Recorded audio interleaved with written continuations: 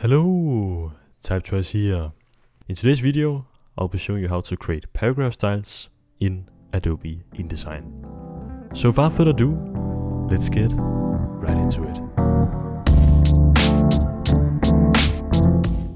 So as you can see, I've just created a new InDesign document, created a text box with some text right here.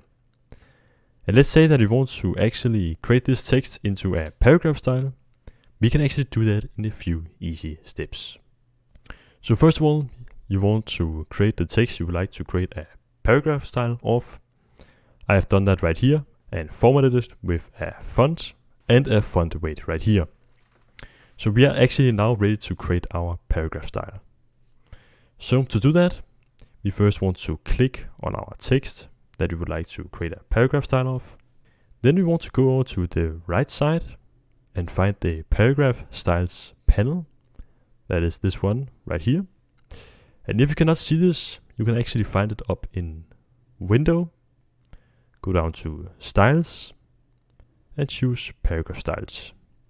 You can also use the keyboard shortcut F11. And this panel will now show up. From here, we want to click on these three lines and choose New Paragraph Style. And this new paragraph style panel will now show up. In here, we can give it a name. So just call this paragraph style 1 as an example. You can just name it whatever you would like. Then we want to go down to the general right here.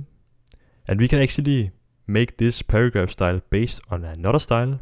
If we had multiple styles, you could actually base this on an existing style you have created. In this example, I don't have any other styles, so I'll just choose this no paragraph style right here. If we just go down right here to the shortcut, we can also choose a shortcut for our style.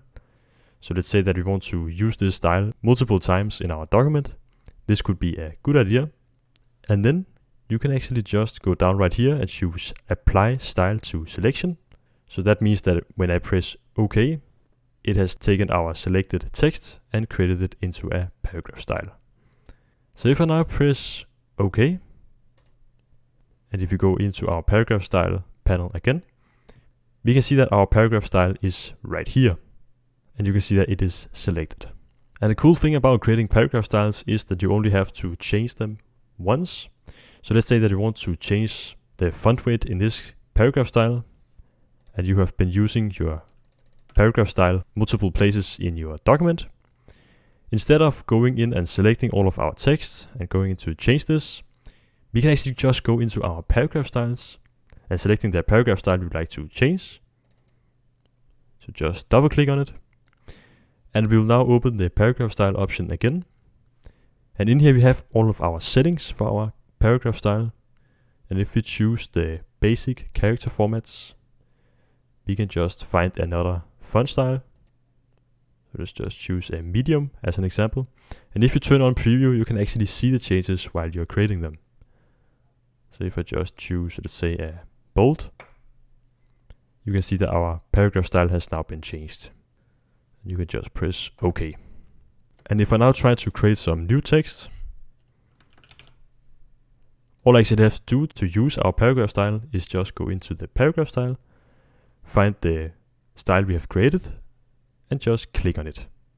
And we have now selected our paragraph style. If you don't want to go into the paragraph style every time you want to change something, you can actually also just change it by selecting some text where you have used your style. Let's say that we wanted this to be italic. I can actually just choose this. You can see that we have now changed our paragraph style, but it is actually not saved. So if I try to go back to my paragraph style, you can see that there is now this little plus, which is overrides. And that is actually just InDesign that says that we have changed something, but we haven't saved it. So we want to actually update our style. And the way we do that is by just right-clicking on this and choose Redefine Style. And we have now updated our paragraph style. And as you can see, it has also been changed over here because we have selected our paragraph style. So yeah, that is actually how to create paragraph styles in Adobe InDesign. If you want to see how to create a character style, watch the next video right here. Thank you so much for watching. I hope you found this video helpful. Don't forget to subscribe and like the video. That was all for now. See you in the next one.